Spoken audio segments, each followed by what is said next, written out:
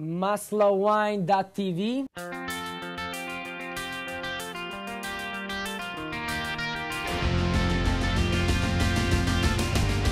Filiberto Magnati. This show, champagne show. How to open a bottle. I know that you sometimes are a little scared to buy a bottle of champagne just because you don't know how to open it. So today I'm going to show you nice and easy what we need to open a bottle of champagne. Napkin, a glass, and a bottle. Port Roger, that's what I could find today. There's a little bit of metal capsule to take off. Nice and easy. Voila. You can press this. Always keep the toe on the cork because we have pressure in the bottle. So, a little bit of strength. Maybe don't let a lady do it.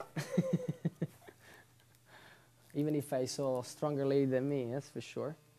And slowly, the cork is going to come up by itself. Just have a glass ready because sometimes the bubbles, they're going to make a big foam and can come out of the bottle and you can get dirty. That's how we pour it. Voila. Very nice, very simple. Let's wait that the foam goes away and then keep pouring again because sometimes can just overload the glass. Spectacular product for everything. Champagne, there's always a good occasion to open a bottle of champagne. And hopefully I teach you a good way to open one. If you have any more questions, feel free to let us know. Filiberto Magnati, you must love wine because wine loves you. Love you guys.